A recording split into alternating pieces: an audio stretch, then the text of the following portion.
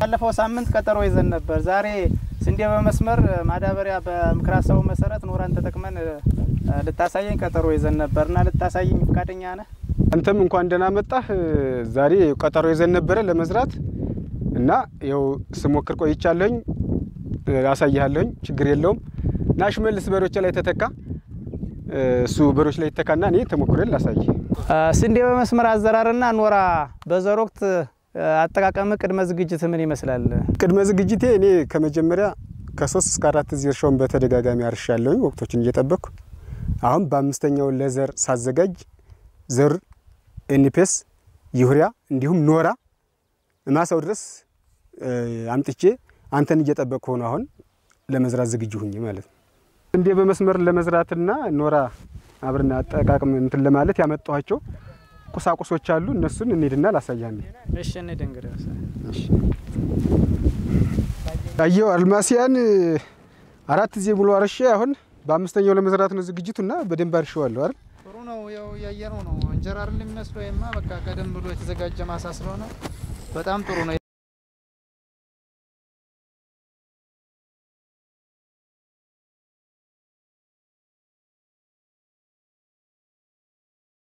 መሬቴ አንድ ጥማድ ናት ለአንድ ጥማድ እንግዲህ ያዘጋጀሁት ኤንፒኤስ 50 ኪሎ ግራም ነው ዩሪያ 30 ኪሎ ግራም ነው እና ጉልበት ስላጠረኝ አንድ ላይ ቀላቅዬ ሁሎችም ኤንፒኤስ እና ዩሪያ አንድ ላይ ቀላቅዬ ነው ያመጣሁት ይሄው ቀላቅዬ ነው ያመጣሁት 80 ኪሎ ግራም ማለት ነው ሁሉም ለአንዷ ጥማድ እንትን ያፋት ይሄ ነው ምርጥ ዘሯ ደግሞ ይቺ ነች 25 ኪሎ ግራም ነው 25 ኪሎ ግራም ነው ይሄን እንግዲህ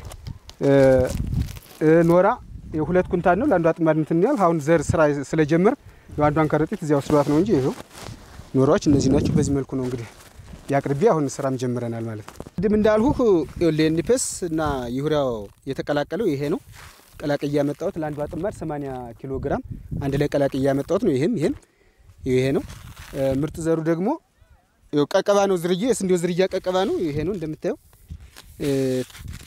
ይሄ ነው እንግዲህ አሁንም እየዘራንለት ያለ ይሄ ነው ላይሙም ይሄ ነው ኖራ ማለት ነው ይሄ ነው እንግዲህ ተሁለቱ ኩንታል ያው አንዷን አሁን እየሰሩባት ነው ያለ ይሄ ነው እንግዲህ ከመዝግቻ አርጌ እየቀረቡት ይሄ ነው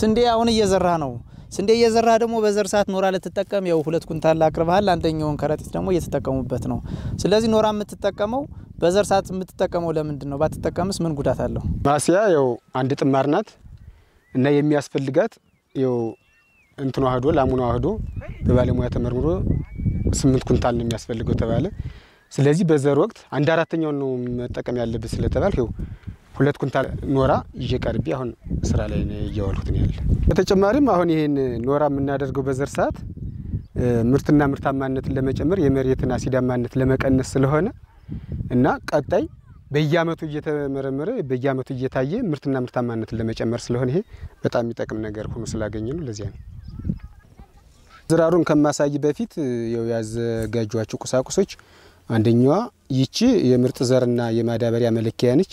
ይሄኛው ደግሞ የለላይ መለኪያ ነው። ዘር ሰዓት እንግዲህ ለዘር ለዛሬው ያዘጋጇት የዘር መለኪያ ይቺ ነች። የሜትሩ እንትኗ እርቀቷ 50 ሜትር ናት። ተገዝም ማለት ነው 50 ሜትር ናት። ለ50 ሜትሯ ደግሞ የሚያስፈልጋት የዘር መጠን 150 ግራም ነው። የ150 ግራሟን ደግሞ ወደ ኮርኪ ስቀይራት 37 ኮርኪ ነው የምትይዝ። 37ቷ ኮርኪ ስንዴዋን ምርጥ ዘሯን አምጥቼ ስለካት እዚህ ድረስ ናት እንደምታይ። በዚህ እያረኩ ነው በዚህ ነው እየተጠቀሙ ያለው። አይ እንዴ ይሄ ነው ገብቷል አሸናፊ? አው ገብቶኛል። በጣም ጥሩ ነው። ቀድመ ነው ከቤት አዘጋጅተ ያመጣት አይችን? አው ቀደም ነው። አይ ጥሩ ነው በጣም። እንግዲህ ማዳበሪያ ላይ አጠቃቅም ደግሞ የወርቀቱ ቅድም እንዳልኳችሁ 50 ሜትር ነው። ለዚህ ላንድ መስመር ያው 483 ግራም ነው የሚያስፈልገው። 483 ግራም ማለት 121 ኮርኪ ነው እና ያቺን 121 ኮርኪ ወደዚህ ስቀይራት በዚች ያው 3 ነው በዚች እያደረኩ ነው አንዱ መስመር መዘራ ማለት ነው። ይሄ ለምሳሌ ይሄ አንዱ ነው። እንደዚህ 3 አድርጌ ነው በቃ ለአንዷ መስመር 121 ኮርኪ ማለት ለይሄ ነው። ይሄ በቃ 3ቱ 121 ይመጣልሃል። ለክተዋል በደንብ አርጋ? አዎ ለክቼዋለሁ። እኔ ለስራ ፍጥነት ብዬ እዚው መንደር ነው ሰፈር ነው ለክቼ። ጥሩ ነው። ይሄ ጥሩ ነው። እንግዲህ ኖራ አጨማመር ላይ ለ50 ሜትሯ የሚያስፈልገው 1200 ግራም ነው። 1200 ግራም ማለት ይቻ አረንጓዴዋ የቀባው ታያታለህ። በዚህ ልክ ናት።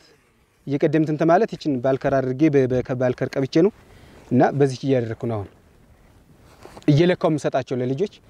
በዚህ እየለካው ሰጣቸው በዚህ ልክ ስትስተካከል እየወሰዱ የሚዘሩ ለዚህ ነው። እቺ ዙሪያዋን የተደረገች አረንጓዴ የተቀባች ናት። እሷ ነች። እቺ ሙሉ 1200 ግራም ነው። 1200 ግራም ነው የምትይዘው። 1200 ግራም ማለት ለ50 ሜትሯ ማለት ነው። አይ ጥሩ ነው። እና ያሳየው ደግሞ ወደ አዘራሩ እንድና አዘራሩን ደግሞ ላሳይ። እሺ እስኪ እንሂድና እንየው።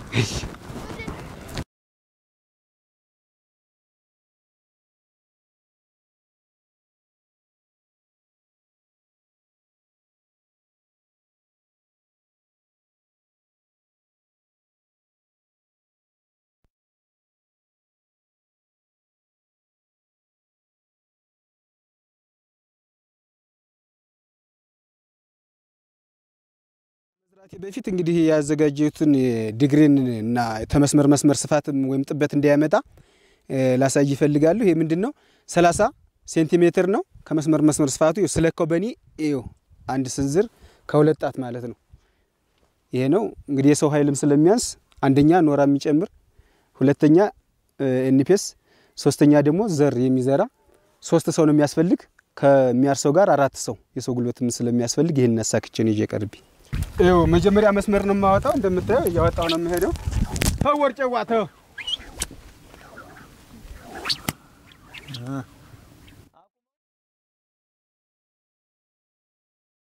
ይኸው ለ50 ሜትር 1200 ግራም ነው የሚያስፈልጋት ብያለሁ። ይሄ ትቺ ለ1200 ግራም ነው እና አደራርጉም በመጨረሻ 10 ሳንቲሜትር ላይ በሚለው መጨረሻ ፈር ላይ ጋር ነው የምትለው። መለኪያው ይቺ ናት። ለ50 ሜትር በዚህ 3 ነው። በዚህ 3 ማለት 121 ኮርኪ ማለት ነው እና በዚህ ለክቼ ነው ኤንፒኤስና ዩሪያውን ቀላቅይ እንትን አሉት እና ይሄው በዚህ ነው እያደረኳት ያለ። እሺ ለዚህ ለ50 ሜትር ይሄው 121 ኮርኪ በ3 አድርጌ ይሄው በዚህ ለክቼ ነው እንትን ያልኳት። እንዲህ እያደረኩ ነው። ነው ከታች ነው እዚው የሚቀመጠው? አዎ ከታች። እሺ እንግዲህ ይሄው የፈሩ አርቀት ከገዝም 50 ሜትር ነች። የ50 ሜትር 150 ግራም ነው ዘር የሚያስፈልገው ወይም 37 ኮርኪ እና 37 ኮርኪዋን እንግዲህ በዚህ ፈር ለማድረስ ነው የምሞክረው። ይኸው እንዲህ ነት። ይሄ በዚህ ላይ የማረገው ለምንድን ነው ከየዘራው ጥልቀት ከ3 እስከ 4 ሳንቲሜትር ወይም ይቺ ነች ዘሩ የላይኛው ከንፈር መጥቶ እዚህ በጣም እንዳይጫነው ነው በስተዚህ የሚሆንም ደግሞ ተበቀለ በኋላም የማዳበሪያውን ጥቅም ደግሞ ታይስሩ እንዲያገኘው ነው። ለዚህ ነው እንግዲህ ማዳበሪያውና ዘሩ አይገናኝም ማለት ነው። ከታች ያለው ማዳበሪያና ዘሩ አይገናኝም።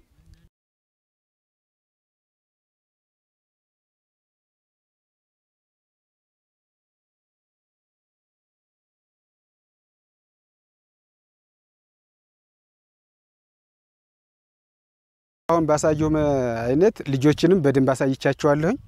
በዚሁ መልኩ ሙሉ ማሳያን ለመሸፈን ነው ቅድ ይዤ። አይ ጥሩ ነው።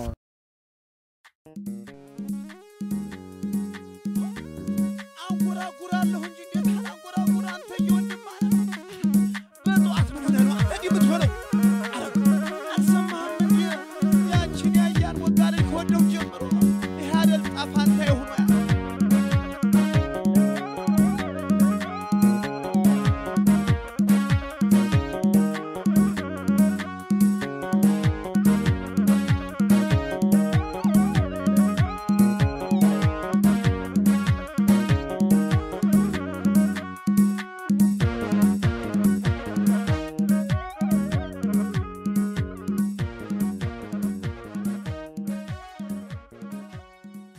መስመር ስንዘራና ኖራ በዘር ሰዓት መጠቀም መደረግ ያለበት ጥንቃቄ ምንድነው ብለ ታስባለህ?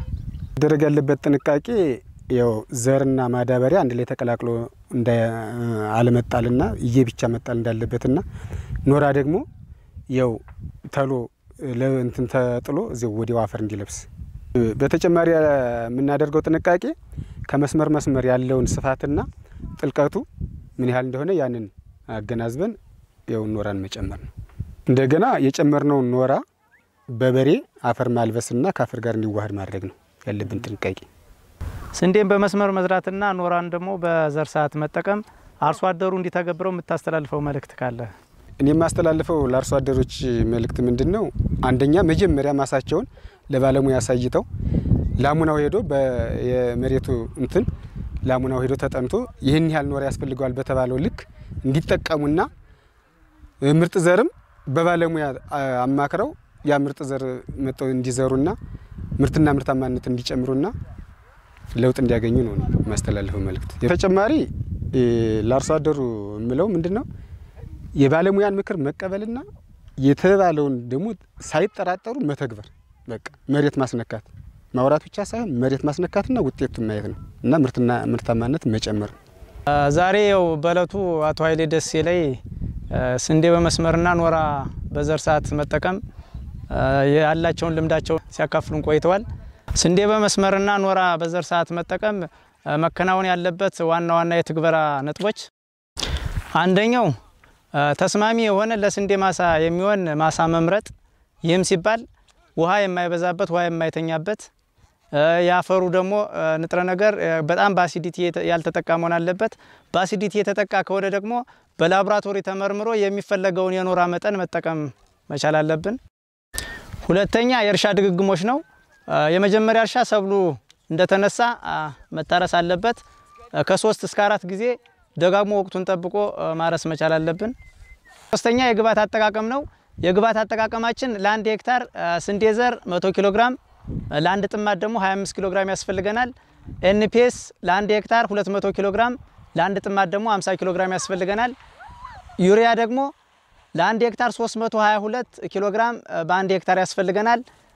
በዘር ሰዓት የምንጠቀመው የዩሪያ መጠናችን 30.5 ኪሎ ግራም ለ1 ጥማድ እንጠቀማለን። ለ1 ሄክታር ደግሞ 122 ኪሎ ግራም በዘር ሰዓትና ኤንፒኤስ ሙሉ በሙሉ 200 ኪሎ ግራም በዘር ሰዓት የምንጠቀማለን ማለት ነው። አራተኛ የኖራ አጠቃቀማችንን በተመለከተ ነው። ኖራ በምንጠቀመው መጀመሪያ ናሙናውን ወስደን በላቦራቶሪ ከተመረመረ በኋላ ውጤቱ ከመጣልን በኋላ በዛ መሰረት በአንድ አመት ሙሉ በሙሉ ከ2 ወር በፊት ቀድመን ከዘር ሰዓት መጠቀም እንችላለን። ያን ግን በተለያየ ምክንያት መጠቀም የማንችል ሆኖ ከተገኘና በዘር ሰዓት 1/4ኛውን ከፍለን በዘር ሰዓት መጠቀም የምንችል እንደሆነ ነው። አምስተኛው የትግበራ ነጥብ ስንዴን በመስመር ስንዘራ ከመስመር መስመር ያለው ርቀት 30 ሴንቲሜትር ወይም በአካባቢያችን በቢክስ ክብሪቶ 30 ሴንቲሜትር ይመጣል። በዛ መሰረት መጠቀም እንችላለን። ጥልቀቱ ደግሞ ማዳበሪያ የሚጨመረው ከ7 እስከ 10 ሴንቲሜትር ታችኛው ላይ ነው የሚጨመረው። ኖራው ወይም ላይ የምንጠቀመው ከ7 እስከ 10 ሴንቲሜትር ጥልቀት ላይ እንጠቀማለን። ዘሩን ደግሞ የምንጠቀመው ወደ ላይ ያረስን የምንሄድ ከሆነ በታችኛው ጠርዝ ላይ ከ3 እስከ 4 ሴንቲሜትር ወይም በጣታችን ከዚች እስከ ላይኛት ድረስ ከ3 እስከ 4 ሴንቲሜትር ጥልቀት ላይ እናስቀምጥና እያለበስን እየዘራን እንሄዳለን ማለት ነው። በተጨማሪም ነፃ የግብርና መረጃ ለማግኘት 8028 ደውሎ ማንኛውንም የግብርና መረጃ በነፃ ማግኘት ይቻላል። ስላዳመጣችሁኝ በጣም አመሰግናለሁ።